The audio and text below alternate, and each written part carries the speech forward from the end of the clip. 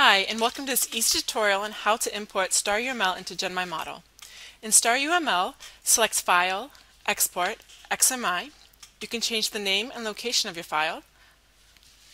And once you hit OK, your file will be exported. Now go ahead and log into your GenMyModel account to access your dashboard. Select Import Project. You can change your project's name,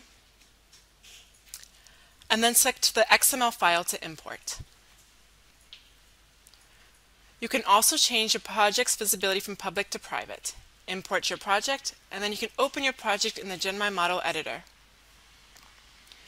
In the Project Explorer, you will find your model structure. You can drag and drop the elements into the window.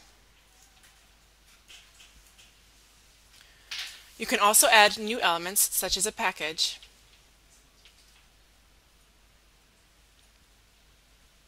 In GenMyModel, you have several options to export, such as Java or as an image. Thanks.